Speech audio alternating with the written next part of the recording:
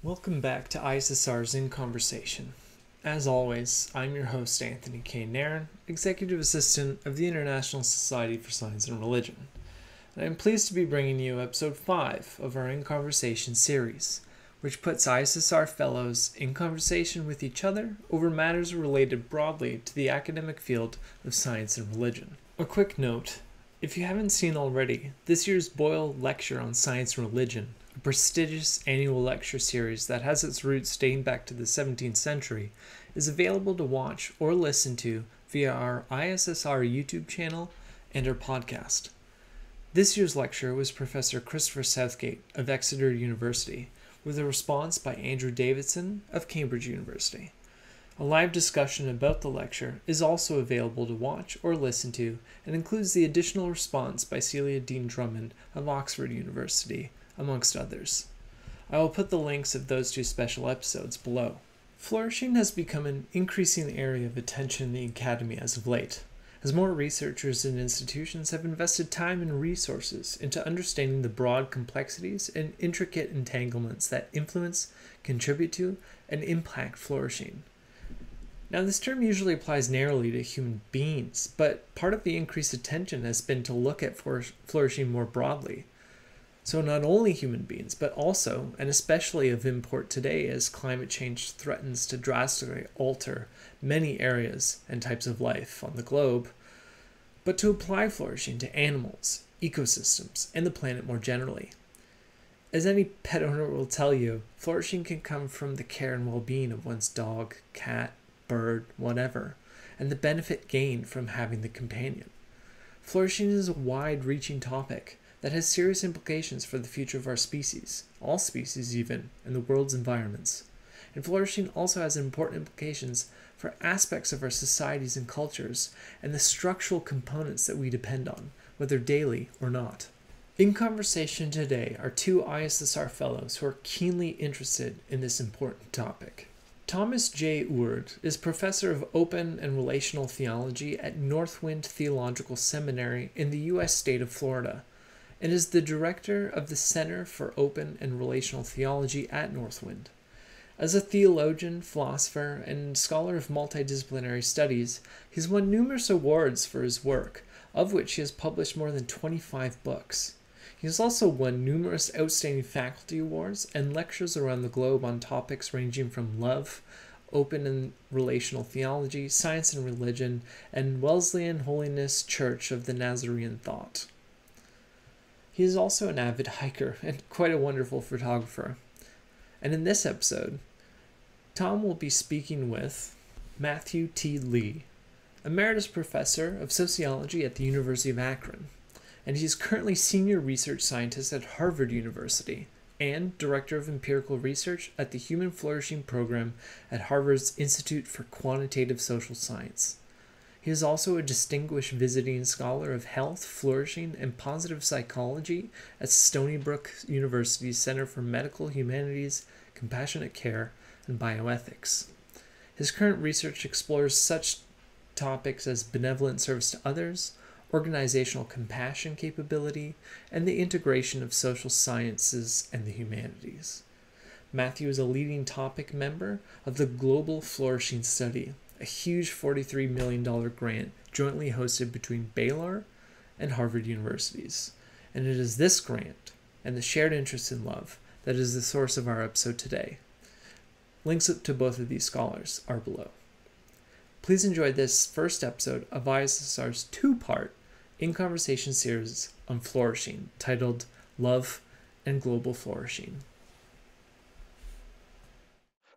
Welcome to this conversation, Matt. We have heard the impressive bio that you have and all the things you're doing, but tell us a little bit more about what inspired you to pursue the kind of work that you're currently doing.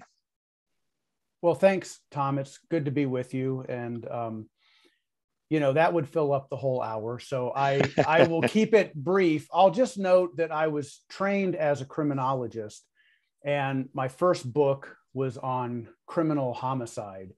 And, you study that for a while, like I did, over 10 years. And, it's not it's not an uplifting topic, actually. So I started to talk with a retired colleague at my previous university. I was at the University of Akron, and Margaret Paloma had an office right across the hall from mine. And she wasn't going to be voting on my tenure case. So I thought, well, I can explore some ideas with her without, indicating that I might be switching my scholarly identity right after being tenured, which, sometimes they don't like. But it actually worked out okay, because I started teaching a class called Sociology of Love. And then that I retitled to Love in Action. And then eventually I retitled it to The Meaning of Life. So it sort of had several iterations, but the course became more experiential over time, and it was very popular with students. And so when something's popular, nobody fights you on it. Yeah. And I started working with Margaret and Stephen Post on a grant project, and you were involved on our core research team. We had scholars from the social sciences and humanities of all kinds of different disciplines to try to explore the ways in which spiritual experiences empower benevolent service to others. And I found that more uplifting, to put it, you don't say, to put it mildly. And then eventually I did become part of a project that looked at adolescents who were trying to maintain their sobriety after significant struggles with drugs and alcohol, and even some violent delinquency in some cases, and how, kind of a spiritual awakening or engagement with spiritual virtue could help them maintain their recovery. And so that was a nice coming together of both kind of aspects of my work up to that point. But what I didn't fully appreciate is that there was an emerging perspective that goes beyond positive psychology or well-being or happiness or some of these concepts that we've heard so much about. But this emerging perspective was looking at flourishing, which seems to be deeper, and it seems to be grounded in the humanities, philosophy, theology, and other disciplines. So what are the matters of ultimate concern, and how do those intersect with subjective well-being and some of the things that have been, studied a lot? I think there's something like 14,000 new articles published on well-being every year. It's, wow. So we've taken that topic pretty far, and now we can go deeper with it. And so I really was overjoyed when I learned about the program on human flourishing at Harvard, and when I had my first conversation with Tyler, and talking about the different domains of well-being, and how when you put those together, that's more complete well-being, or what we might, with all humility, call flourishing. And then, not just the individual experience of life, which is one of the measures that Tyler has developed, but also community flourishing, also spiritual flourishing. And then we can think about ecological or planetary flourishing, and we can begin to connect all of these things. And so some of my most recent writing has been an attempt to begin to integrate and talk about multi-systemic or intersystemic flourishing. Nice. And that's really exciting, especially as we're about to embark on this global flourishing study. Yeah, I want to talk to you about that for much of our time, because that is exciting news. And so correct me if I got any of the details wrong, but it's called the Global Flourishing Study. Yes. And you've mentioned Tyler. You and Tyler and some others are part of a team. The grant is something like $43 million, funded by at least half a dozen philanthropies, maybe even more. That's a pretty big deal. And it just became news last spring of 2021. Is that right? I think it had its launch in October of last year. And they're just now, so Gallup is doing the data collection, and they're rolling that out soon. So the data the first wave has not even been collected yet. So a lot of planning went into that. So Tyler was one of the PIs, and Byron Johnson at Baylor's Institute for Religion was the other PI. And then there's a large team, a number of us are leading up topics.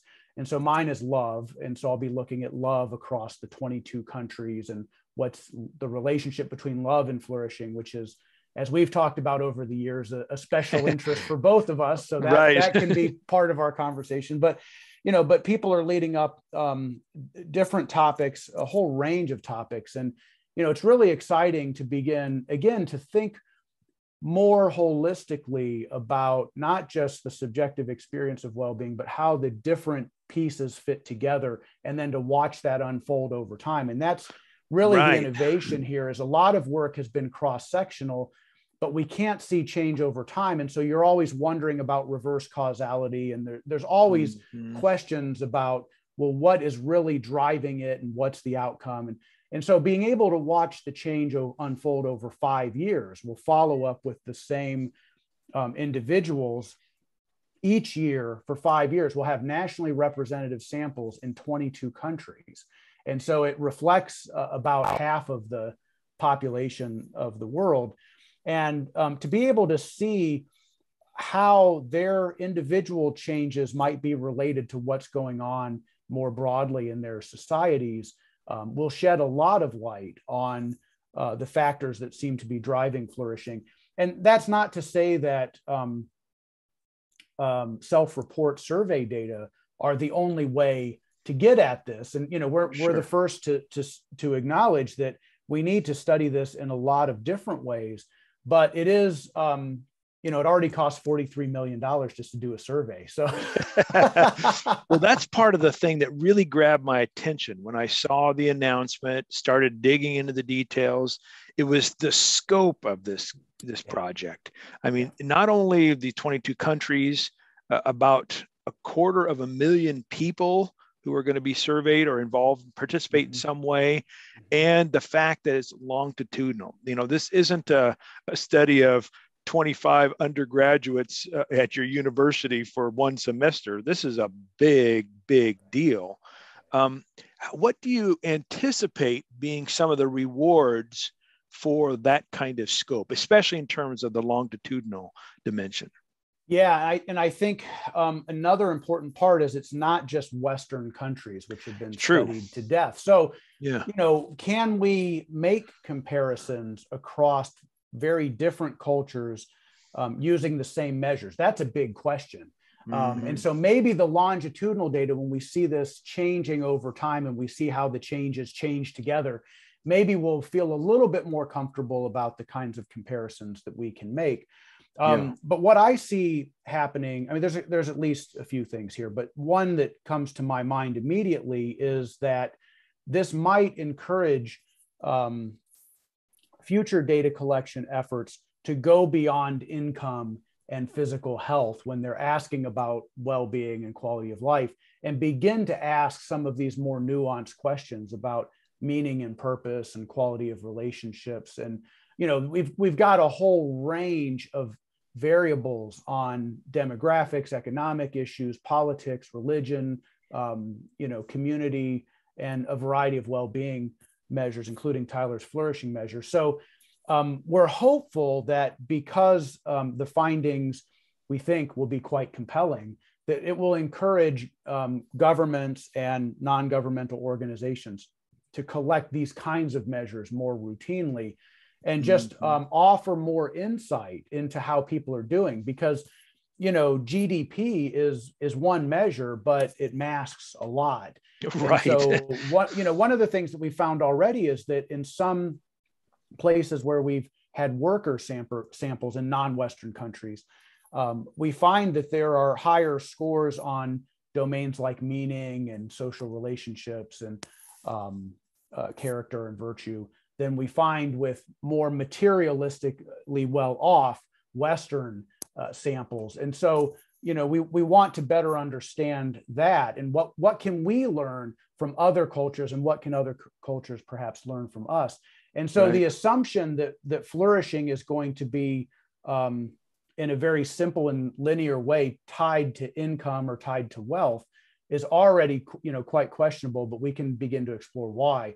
And then encourage, as I said, governments and non-government organizations to do these national surveys and not just do cross-sectional surveys, but study the change over time. It's more expensive, but in a lot of these cross-sectional, with a lot of these cross-sectional findings, you're not really sure what would be actionable because you don't actually know what's going on. So let's not base our policy on something that might be, involved in a reverse causal kind of relationship. And so, we would be better off having fewer surveys that are longitudinal rather than, 1,000 surveys that are cross-sectional. So in the long run, it's actually a more efficient use of resources, but you have to find organizations that appreciate that. And we're grateful to the many funders who stepped up.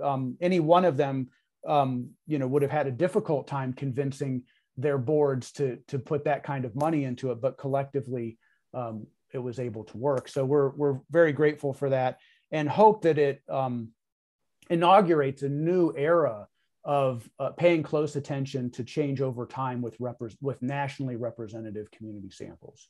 Yeah, that's awesome. You mentioned Tyler Vanderweel and the flourishing measure, and that's so important. I want to highlight it and let folks who are listening or watching this know what those 6 sort of areas are, and then ask you a question in relation to that. So the flourishing measure asks questions and try to measure 6 general areas. First of all, happiness and life satisfaction.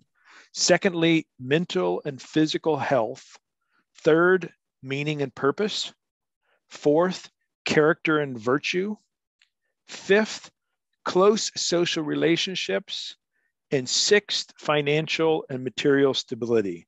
And I love that the finances last there. I don't know how many times things seem to be judged by whether or not they bring happiness, as whether or not someone has more jobs or something like that. And I'm so glad. I mean, it's got to be part of it. And that's a very comprehensive list. I mean, you can't get everything there, but that's pretty impressive. All the dimensions. So Tyler has, let me just say on that point, Tom, Tyler has referred to the first 5 domains as the flourishing measure. And then when you include the financial piece, you get secure flourishing. So the first 5 are widely understood around the world as ends in themselves. I don't only want close social relationships so I can make more money or find more meaning and purpose. I want it for its own sake. And so those first 5 are really desired, almost universally desired, probably universally desired for its own sake. And then the financial material stability allows people to sustain the search for those first 5 over the life course. If you don't have enough food to eat or adequate shelter, you might have difficulty achieving your other goals in life. And so we're not asking people how much money do you have. His measure very thoughtfully asks people, do you worry about your expenses? So someone who lives a very modest lifestyle may not have that much money, but they're not worried about it. And they're achieving these other goals. And so it doesn't matter how much sort of absolute wealth you have. What matters is, how does your life, how do these domains fit together in your life? And so the financial material aspect is really a means to an end. And so we call that secure flourishing when we include that domain, but the first 5 are really about flourishing itself as the search for the ultimate ends of life. And, people would say, well, what about spiritual well-being? Well, Tyler and colleagues have developed a measure of spiritual well-being. And so the reality is, for most of the population in the world, that will be important. And we would want to measure that, but not for everyone. So some people would say, I'm not spiritual, I'm not religious. And so the basic measure is really just kind of a consensus. What do most people think is important? And then we can supplement that with other measures. And we also wouldn't want to neglect the community level, as I was alluding to earlier. So Tyler's developed a measure of community well-being that incorporates the individual flourishing survey items, but also adds a consideration of what's happening at the group level. And so, we're not suggesting that this individual measure captures everything, but it's a starting point. And with, 10 very short questions, you can cover a lot of ground. And then if you add the financial material questions, it takes you to 12. And then we've got a short community well-being measure of 5 items. So, for less than 20 items, you can start to get a pretty good picture of the integration across the individual and the community. And so I think it's really important to note that we're not saying that, perhaps artistic creation or something else is not important, but something like that might also be reflected in your level of meaning and purpose. Right. And so I think when Tyler was putting this together, he was thinking, well, a deep sense of spirituality might affect your meaning and purpose. And so he started thinking in terms of pathways. So religion and spirituality become a pathway by which a person can obtain these desired ends. And they could be studied in their own right as well as and you could take someone's employment, their work, as also another means to some of these. So it's people work often. There's some people who work who get paid very little. They're not financially entirely stable, but they find such personal satisfaction in the work they do that leads to such great flourishing. I guess what I was trying to say in my question is I get tired of the ultimate measurement being GDP or more jobs created or an increase in personal wealth. I just think, I don't want to dismiss that, but that just seems like a small fraction of what it means to flourish. Well, and if we think about, flourishing as I can flourish at the expense of everyone else and at the expense of the planet, it doesn't really seem to connect with, notions of stewardship that you find in religious traditions or philosophic traditions. So responsibility and other kinds of things. So that doesn't seem quite right. So, it's not about what can I extract in order to boost my scores on these domains, but what are the relationships across these different levels that enable all of us to flourish. And just searching for more in this kind of, GDP focused mindset really does wear out the world and create conflict, all over the world. And so none of us can flourish if that's the level of our awareness. So we're trying to think about how, as social scientists, can we draw upon some deeper wisdom from the humanities. I mean, I'm a social scientist and I'm happy to be a social scientist, but, we're not always the deepest thinkers in the room. You're good at math, but so who can help us? Like what skills do we bring? And then let's draw upon the skills of others who are really thinking through this at a deeper level.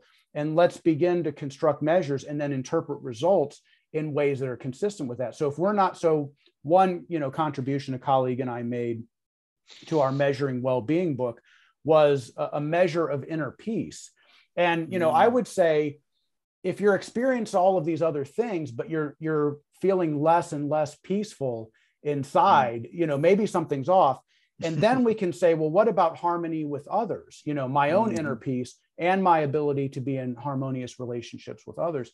And so this, brings back issues of equity and politics and, ethics and all of these things.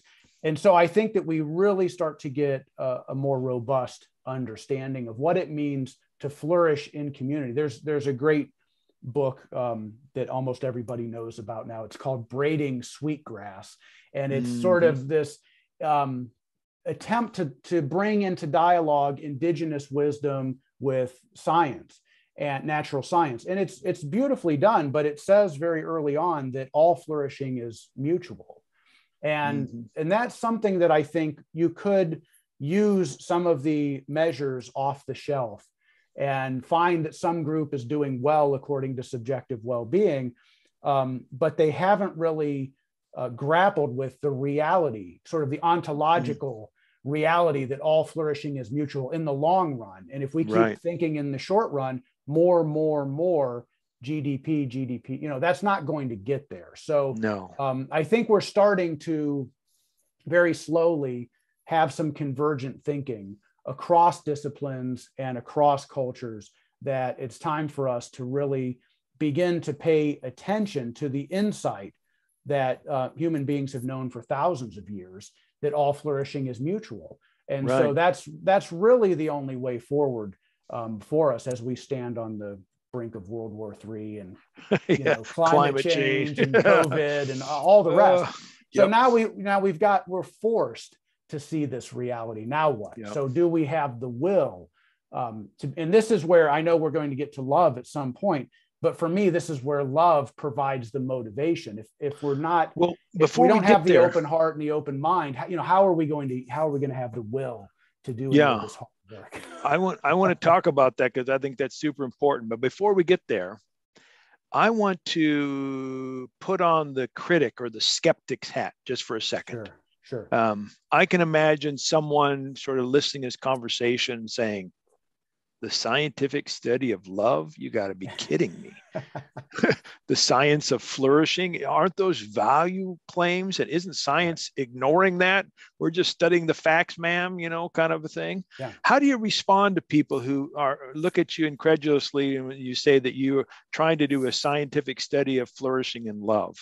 It's a beautiful question. It comes up all the time, and it's one worth having a lot of voices weigh in on. So I'll offer mine again in this, spirit of humility, but you're certainly a prolific author on love. And so you can chime in, and address any of my shortcomings, but, you need a really broad, diverse conversation about this topic. I would say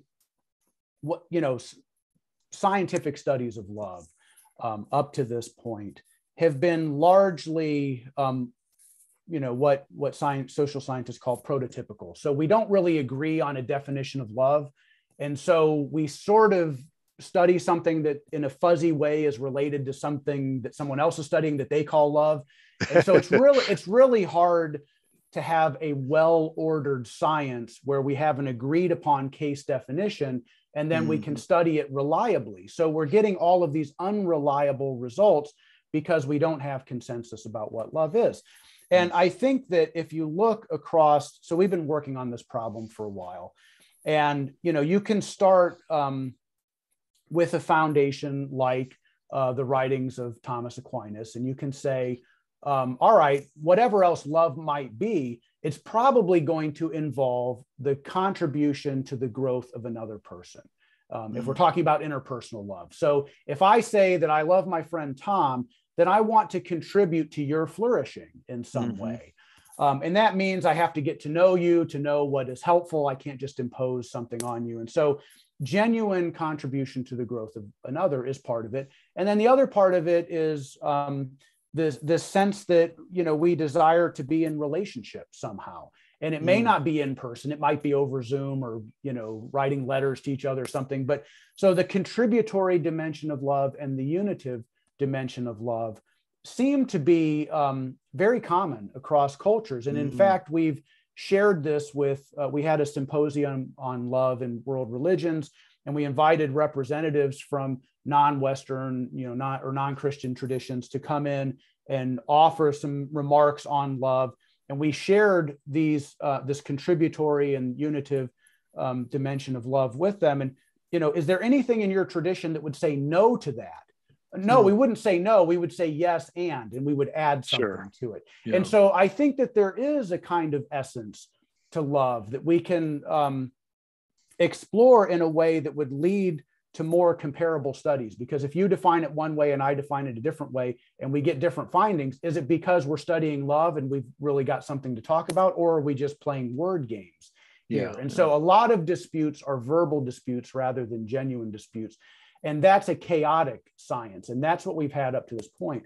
So we're not saying that there's only one definition of love, but we do think that if you start to look across studies, there was a pretty good study that found that across different types of love, caring for the other seemed to be important to people. Like they could say this, that, or the other thing.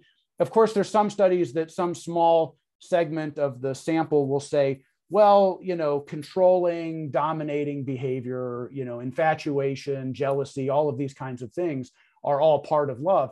But that's not what most people say most of the time. It's usually something that's actually beneficial. I care about you. I want you to grow. I like being in relationship with you. Those kinds of things seem to come up to the surface a lot. So I do think that it's possible for us to move beyond chaos which is the approach that says there are no values, so let's just let everyone define it. All 7.5 billion people can have 7.5 billion definitions of love. And that's interesting. Like, where's the alignment? Where's the disagreement? That's not useless, but it's not the only way forward. And so I think that if we don't have a value, we are in some ways implementing the value of chaos. So there's no such thing as a value-free science. And especially if we're doing this in a very reductive, materialistic way that sort of misses the point. I mean, this is the knock on research on prayer. Like, if you think as a scientist, this person has an illness and they're going to pray to get healed or get cured from that, and then it doesn't happen. Now I've proven scientifically that prayer doesn't work. That's not the only way to understand prayer. There's a way to think about prayer that's involving one's life sacramentally in the life of the group and in the life of the divine. And that's not about physical cure necessarily. But, oftentimes if we have this very oversimplified, reductionistic approach, we're not even going to pay attention to the group's theology because we're just trying to debunk it anyway. So that's a value. That's expressing a kind of a set of values that are anti-foundational, is sort of what they say in the humanities. And that's been popular, and it's created a nice little culture of despair that, depression rates are rising and anxiety is rising, and we don't seem to have any solution and we can't agree on anything. So, all right, that takes us, into one direction for a while. But what happens when we start with a foundation? It doesn't have to be Aquinas, but let's look at how what Aquinas is saying might align with what thoughtful people in other traditions have been saying about love for thousands of years. Love is patient, love is kind. That's very different than, you can't really tell the difference between love and hate. And there are some people who argue that you can't. And I think that's wrong. I think we have different words to sort of point to different things. And I'll just say one very quick thing about love. Any definition is going to fall short.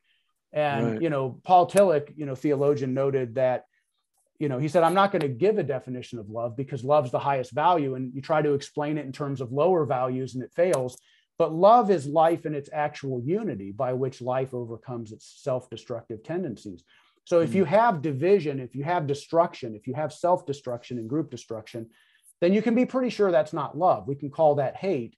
And both of these words are going to fall short of transcendent mystery. So in life, the best things are transcendent and can't be named. The love that can be named is not love. The Tao that can be named is not the Tao. But then the second best things are mythical. And we try to use language and metaphor to point to these transcendent things that can't be named. And that falls short a little bit. And by the time we get to empirical, it's third best. but so this is the saving grace for the empirical. If we have a good measure of love, we might predict a lot of important outcomes. So Tyler and some of my colleagues have done a paper looking at parental warmth and the effect of parental warmth on children as it's experienced later in life. And there's all kinds of positive emotional and health benefits later in life if you grew up with warm parents. That's not quite love, but it's pointing in the direction of love. And if we had a really good measure of love, we might be able to explain more variance in our outcomes. And so there is value to the empirical. I mean, I'm an empirical scientist, so I haven't changed careers yet, but I do think that any definition we come up with is going to fall short of the depth of life. And then any measure that operationalizes those definitions is going to fall short further still. So the first best we know from our own experience. The second best, we try to tell a story about it. And the third best, we try to document it with a survey. Yeah, I love it. Well, and I think as you, I guess you said, maybe even hinted at, as part of that, it's not like the other scientists or the other sciences are completely objective, and this one just happens to have subjective values in it. There's, so that was a great answer.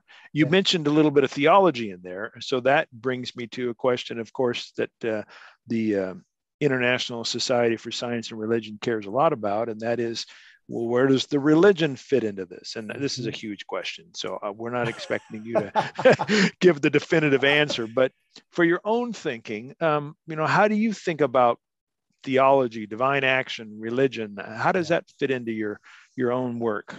Well, I've been very fortunate to have been involved in some conversations with the Fetzer Institute recently, and they have been doing work for a long time on the transformative power of love to promote good in the world. And they're increasingly interested in what they're calling the shared sacred story across all of the different religious traditions as it might relate to flourishing, and not just the subjective experience of happiness or positive affect, but really, deepest flourishing, flourishing that is good for all people.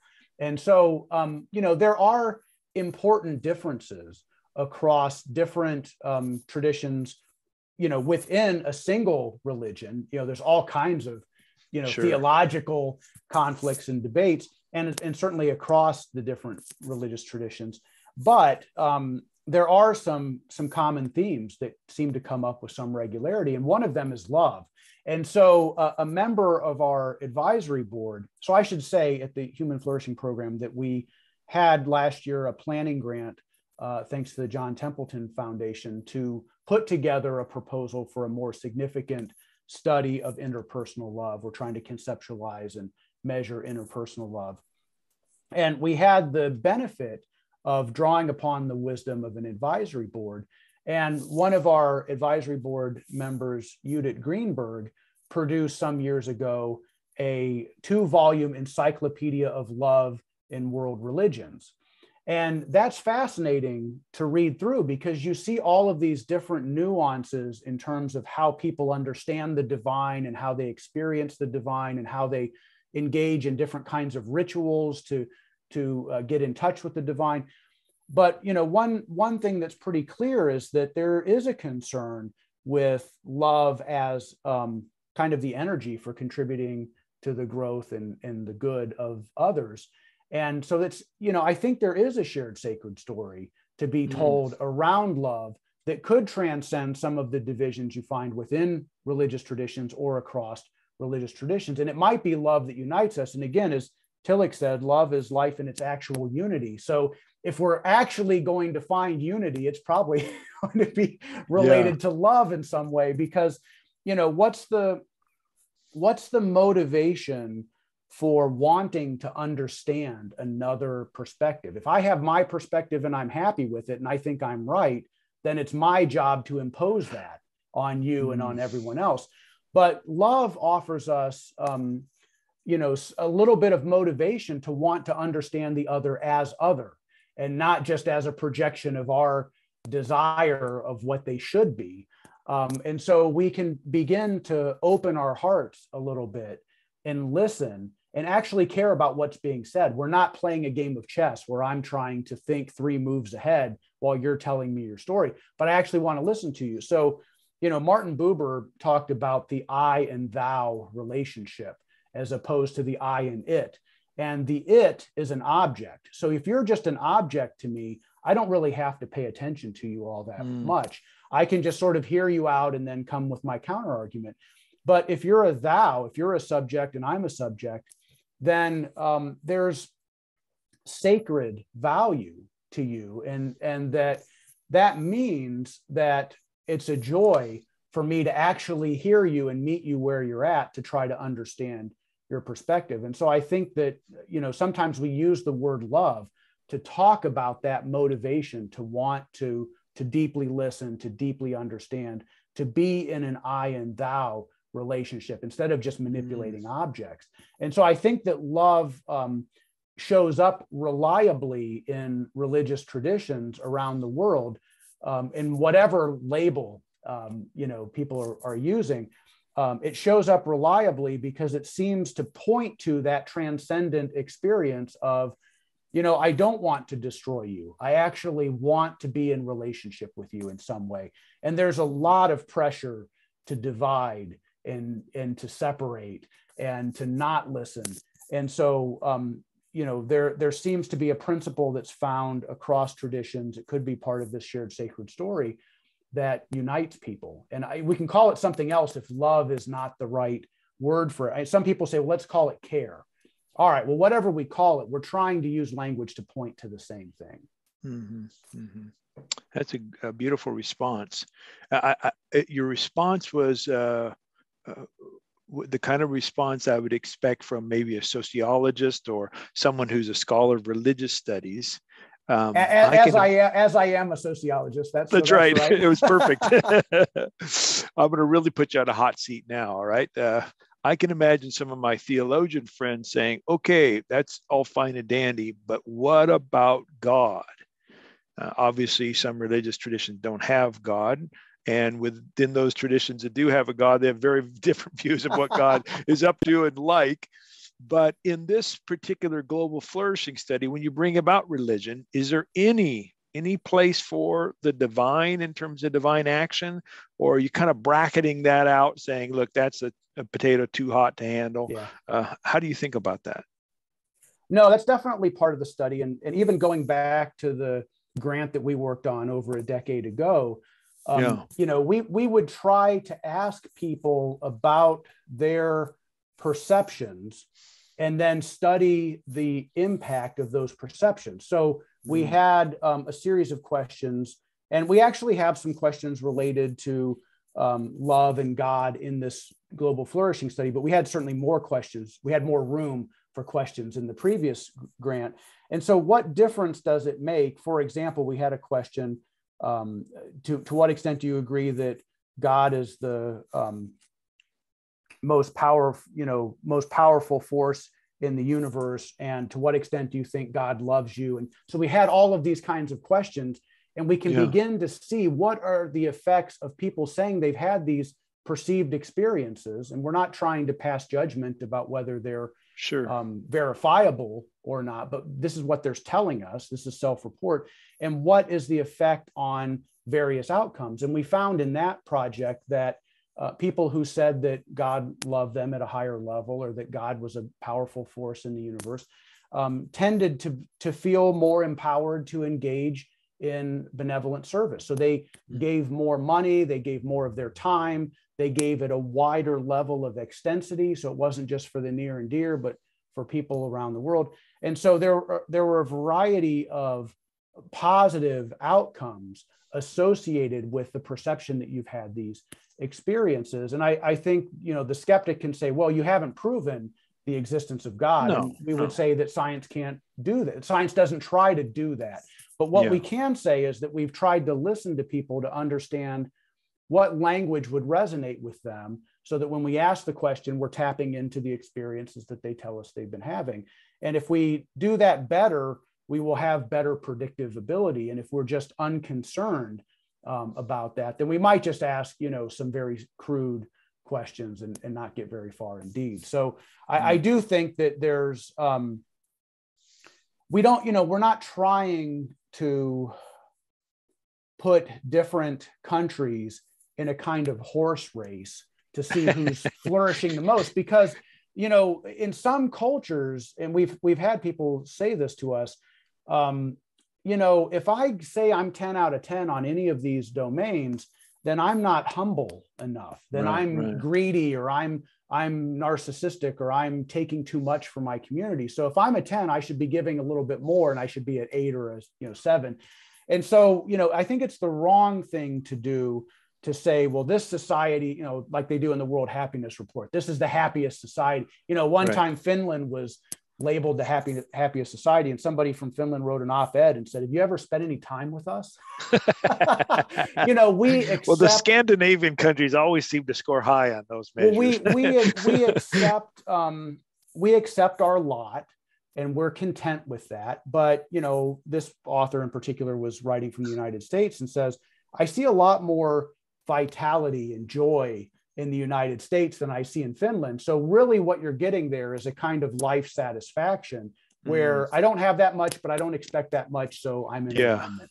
And so there's different ways to measure it. And I think that it's really important for us to be thinking about the results that we're going to get, not in terms of proving which country is superior and what factors what magic ingredients does that country have that leads to that superiority, but how do the different variables associate with changes over time in flourishing, however understood? Because if the baseline's 5 out of 10, because we're all very humble, then we want to see, you know, what happens when things vary over time.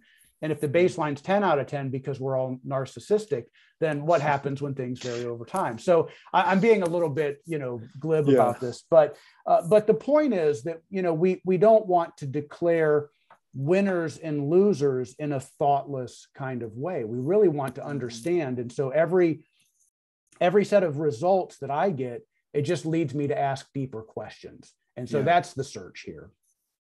That's beautiful. And I like the way you focused in on yourself there at the end, because my next question is more about your own work. You've done a really fantastic job, not only of describing the breadth of this new $40+ million project, but also your awareness of the literature and the research in this general field of flourishing love studies is really impressive. But what I would like to know is, you know, in that broad category, where are your own interests really focusing these days? I know you have a particular role in the new project, but tell us about your own specific work. Well, thank you for focusing in on that. So I've got a chapter coming out in a book on love and business organizing. And, you know, I think that love, rightly understood, can be a very helpful principle in business organizing. And I worked with a group of scholars to produce an article in the what's it called, the Humanistic Management Journal, that just came out recently, where we try to point out this is not theoretical. Companies that care actually are more financially sustainable, and they do good in the world. And so, like, why are we pretending this is not, you know, true when in fact it's demonstrably true? And so then the question is, you know, what do we mean by love? And if we can figure out what love is, if there's an essence to love, a core to love, can we use that as the basis for grounding our studies of flourishing to overcome some of these challenges where, you know, there's so many disparate results, it's hard to make sense of findings across studies. So it's hard to build policy if you've got mixed results all the time. But if we understood love, and if we figured out that that was the core of flourishing too, what would that do for our research? So that's what's animating me at the moment. And so one definition of love that I tried to develop in one of these articles is, you know, I was thinking about the way we often define love as a noun or a verb, or sometimes a noun and a verb. And it doesn't seem quite adequate. It seems like, you know, love is about a set of constituents. They could be nouns, verbs, adjectives, or whatever, that promote flourishing. And I know you've talked about promoting well-being in your definition of love. When you put these things together in situationally and developmentally appropriate ways with practical wisdom, according to a unifying grammar. So it's not just the parts of speech, you know, love is a feeling, that's a noun, or love is an action, that's a verb.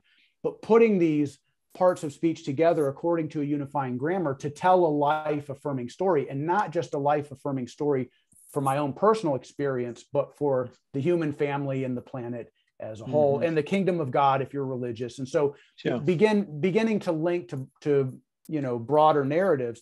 And so if you start to think about love in these ways, then something like guilt could be an important constituent of love. If it's the right kind of guilt for the right, too much guilt for the wrong reason gets in the way of love, but not enough guilt, and you know, you're doing all kinds of bad things, you don't care about it. So so really the constituents can be quite various.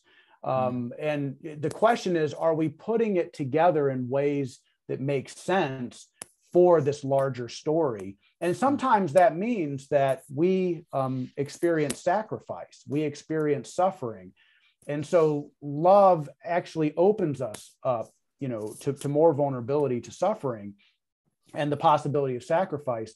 And sometimes we might not always feel happy about that in the short run, but in the long run, this life-affirming story that the community has agreed upon is more likely if we have a more mature, healthy understanding of love. So that's what I've been working on. I like it. Conceptually, and in the context of this planning grant that we've had, and now in the Global Flourishing study, which has one question on love, which is you like to have multiple items and be able to see how they hold together. But one question with 250,000 people can maybe do a lot of work. So that's where I'm headed in the near future. But what's animating me, I was trained as a sociologist, and in that discipline, it's mostly social constructionist rather than some kind of normative perspective. In humanities, it would be anti-foundationalist rather than So, I was trained in that, and I understand the reasons for that and the value of that. But lately, I've been interested in trying to identify the essence of love. And I know it's controversial, and some people it's a non-starter. But I feel like Tom, over the years, Tom, you and I have talked about this, and there are people who think that it's a conversation worth having, and I'd like to demonstrate it empirically to the extent that our methods will allow. But it's still third best. I like it, Matt. Thanks so much. This has been an awesome conversation. In fact, I can imagine people listening or watching saying to themselves, this is cool stuff. I want to keep abreast of what Matt and the grant is up to. And since this is the International Society for Science and Religion, there's lots of scholars, other people saying, man, I would really love to help out or join in or participate in some way. How would you answer those two questions, keeping informed, and is there any way to be involved? Well, the program has a website. So I think if you type into a search engine, Harvard Human Flourishing Program, I think you'll find the site pretty quickly. And we each have an individual page. So if you wanted to follow the work that any of us are doing, we try to update that. We have events. We're actually in the process today of hosting a 2-day public workshop on Kierkegaard and love. And so we're always doing something like that interesting. So you can get involved in our public events. We have a free app that you can download to your phone. I think it's now on both the Google and Apple platforms. Certainly it's on our website, where you can self-assess the Flourishing survey and a comprehensive measure of meaning and some of our other measures, and then get some guidance on activities that have been empirically demonstrated to improve one or more of these well-being domains. And so that's a helpful tool and resource. And what's that called again? That sounds really interesting to me. It's the Flourishing app. And you know what? The Flourishing app. I can give you the exact web address here. Well, I'll tell you what, we'll put that in the show notes when we're done here. Yeah, it's just flourishing.app. Okay. So that's easy. And the other thing is that I founded a couple of years ago a community of practice around flourishing that started very small, but now it has like 200 people. So we're reimagining this over the next few months, and we've already relabeled it the Flourishing Network. And we'll invite people to join the Flourishing Network and get involved in our monthly meetings and some of our webinars and other kinds of things. So it's gotten too big to be a single community of practice. So we'll have communities of practice within it. But that's another way to get involved in a really practical way. And you don't have to be an academic. We've got scholars, we've got practitioners, all sorts of sectors. So there's a number of ways, but the website's a good place to start. I'm on LinkedIn. I think the program might be on Facebook and some of the other platforms. Great. Well, Matt, thanks so much for a great conversation. Thank you.